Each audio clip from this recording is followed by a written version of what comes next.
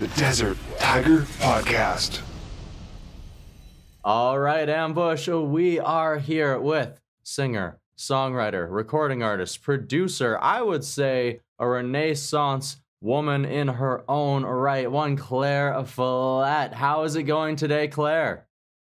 I'm good. How are you? Oh, fantastic. Having a great day. I've actually we've spoken your name once before on this podcast when we had one Rosemary Lawton on the show, so I'm kind of excited to jump into your music here today. Sure. Awesome. And of course, what brings us here is your latest single now, which actually comes off of your 2020 album, your sophomore album, Reclamation. But so before we get to this new single, I sort of want to dive into that second album and sort of the growth process here. So going into Reclamation there, it was a little bit of a weird year with the pandemic and everything else, but I believe you're a self-producer. Is that correct? Did you produce Reclamation? I did, yeah. That was kind of my COVID project while I was in lockdown, was to kind of finish off all the songs. I recorded in my house, so it was nice to be able to have that outlet, and it became something bigger, which is nice. Okay. So were you already in the process of sort of putting it together when everything had started and the world shut down, or where was the creation process at? Yeah, so usually what I do when I'm putting together an album is I take all of the songs that I've written, like since the last album in this circumstance, because this is my second album. So every song that I've written since then, and I kind of pick my favorites, and then I start to record them and whittle them down and, just really figure out what fits together. So, the songs had been written kind of before COVID, but I hadn't really been willing to take it super seriously until COVID. And then, I found myself in this spiral of wanting to record everything. And yeah.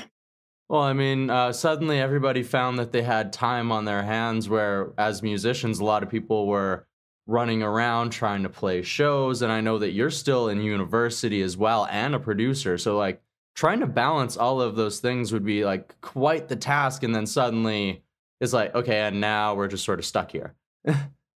Yeah, for sure. Yeah. Awesome. So you mentioned there trying to sort of pick the songs so that they have a cohesion, sort of like a feel. So what was that cohesive energy that you tried to capture here with Reclamation? Yeah, I mean, I started picking the songs, and I was really just picking my favorites. But I got down to a list of, I think it was like maybe 13 or 14, and I wanted to get it down to 10. And I found that almost all of them were breakup songs. So at that point I was like, well, might as well make it a breakup album.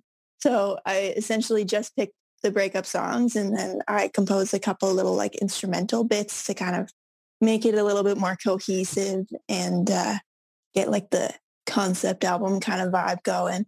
And yeah, so that was kind of my process in picking them. Okay, so we're reclaiming oneself sort of after just that breakup sort of thing, where sometimes people go through after being a unit, being sort of two, they sort of have to refigure out who they're going to be moving forward. Mm-hmm. Interesting. Yeah. Interesting. I really love that energy there. Yeah, thank you. Yeah, it was kind of, it just kind of happened like that, I guess, when I was writing them, kind of ordering them. And, because the first song on the album is super angry, and I was like still in the relationship when I wrote it. And I was mad. But then this last song was the last song that I wrote, actually. So it worked chronologically, and it's really about just like picking up and moving on and, accepting what's happened. So it kind of worked nicely in that way. And then Reclamation just kind of made sense as a title. Awesome. All right. Well, I would love to dive into a couple of these tracks a little bit further. So our first taste of this album came a month before the album itself, which released in October. The first single, Crashing Cars, released September of 2020. So take us a little bit behind Crashing Cars there, and what piece of the story this song tells. Yeah, Crashing Cars, I always say is kind of like catch-all for the album.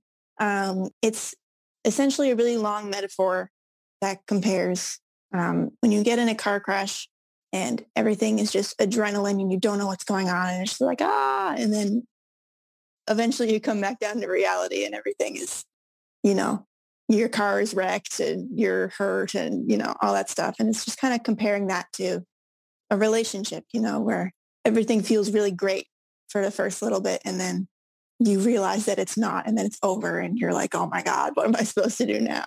So, yeah. Okay, so it's exactly just that everything smashes, it crashes, and then just like, am I okay? How did I get out of this? Like, what happened? Exactly, yeah. Perfect title then. I love it. I love that very, very much. Awesome. Thanks. So with that first single in September of 2020, the second single now, which just released here at the beginning of July, there's a little bit of time in between those two singles. Was there a specific reasoning for this? Was it because the world was shut down? What was the thought process in sort of taking some time before releasing that next single? I mean, it's like it has totally been a weird year. And, I think I myself and pretty much anybody who's put out music now is like, because usually when you're doing up a budget, you've got like a big section of the budget that's just, we're going to tour and tour and tour as much as we can. And then we can't do that. So now we're kind of like, well, what are we supposed to do to promote this? So, we're just kind of finding some smaller opportunities along the way. So like Crashing Cars came out before the album. Then there was a lot of promotion around like the album itself, because I also felt really strongly like the album works as a unit, and of course you have to put out singles because that's the way things work. But, the album is, a 32-minute or however long unit in itself. And, promoting the album itself was kind of important to me as well. But yeah, also it was just like, what are we supposed to do? I don't know. We'll figure it out, I guess.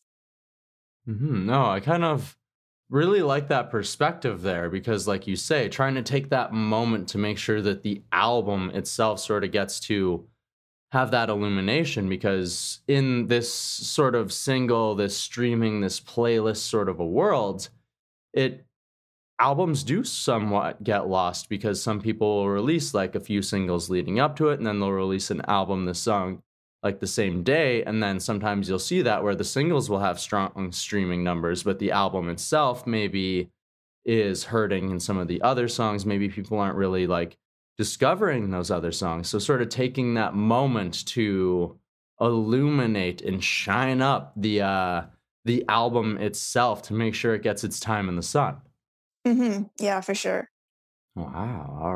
All right. So now that album did have its time, it's now time for Now, the song, of course.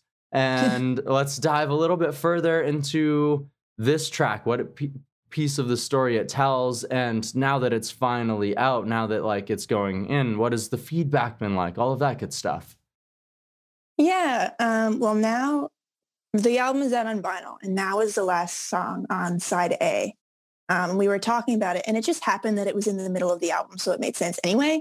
But we were talking about it when we were talking about how to cut the vinyl, and it just made sense because it was kind of this end where Now is kind of about really realizing the situation that, the relationship is over and that you have to deal with it and move on, and realizing that you're totally lost and you have no idea what you're supposed to do, and trying to kind of figure out who you're supposed to be as an individual.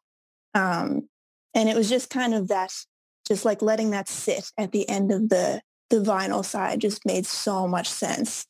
And yeah, it's very not final, but I think it's a very important track for the album to make sense as a unit. Almost sort of like chapters where it's a nice close to chapter one, and then we go to side B from there, and then we get the other half, the other experience of things growing from that moment. Yeah, I think so. Interesting. I like how the vinyl aspect of things sort of played a role into that. Hmm.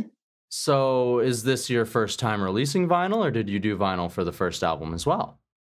Yeah, the first album, I did it independently. So, I just didn't really have the resources to do vinyl. I only had CD for my first album.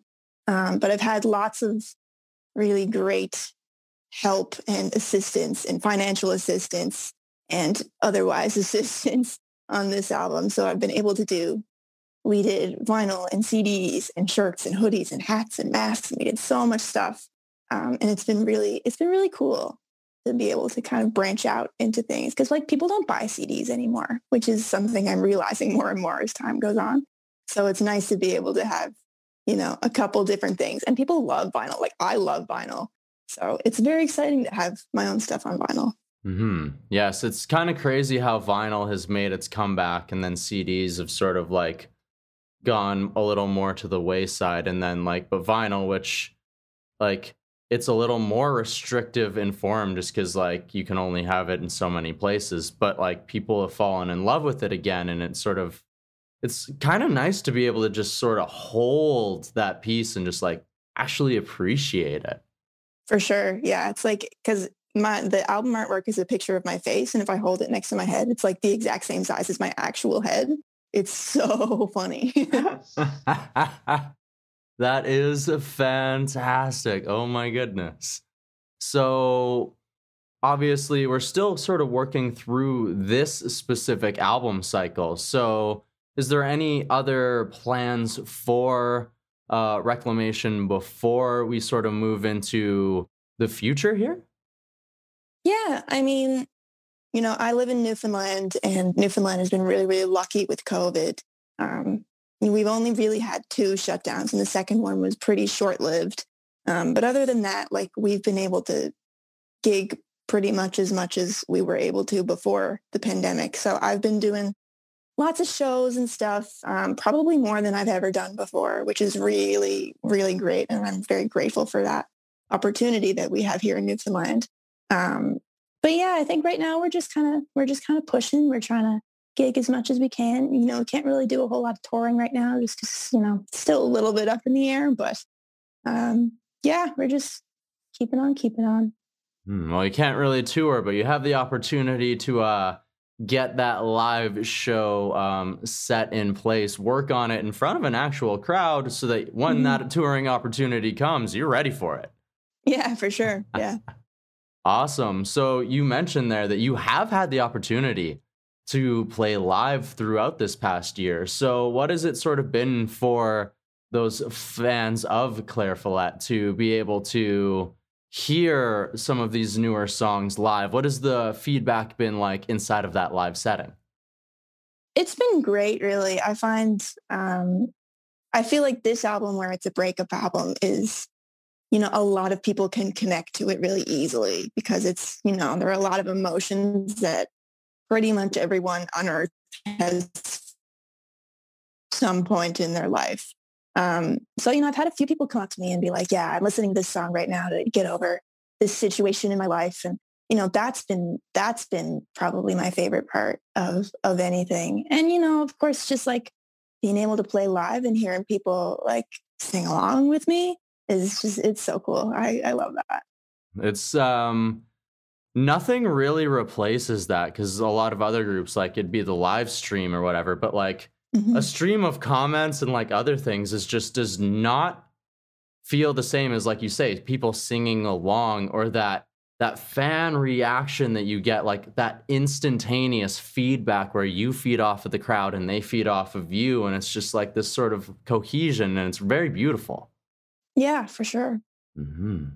Awesome. Well, I'm glad that you have continued to have that chance there. And as we've mentioned, you are still a student. You're inside university, not just pursuing one degree, but 2 degrees. You're a musician and you're also a producer. So what is it like to try and balance all of these creative hats and make sure that everything gets its focus? Yeah, it's been very difficult at times. I find I just have very, very strict, very regimented schedules. And, it's just kind of, I'm doing my best. And, sometimes I got to say, I'm going to take a lower grade on this one, or I'm going to finish this mix maybe a little too early. It's only a rough mix. It's okay. Just kind of cutting myself some slack has been helpful. But, I never compromise my work, for legal reasons. Like, I'm doing my best. I still don't, I can produce good content whenever I need to. I never skimp on a final version. But if it's like a mediocre version, I'm like, good enough, bounce for now, Okay, so it's making sure that everything has the polish, but not overthinking every single step of the process, because once you start to overthink one thing, you start to overthink everything, and then it piles on. Yeah, I used to be like that really, really bad. And it was not sustainable. So I can't do it anymore. But yeah, I do my best. Well, that's all that anybody can ask of themselves, so I'm glad to hear Yeah. that you're keeping it up. Thanks. Awesome, awesome. Well, I have had a blast chatting so far about this album, this new single, and everything else. I have one last question for you, Claire. Are you ready for it? Sure.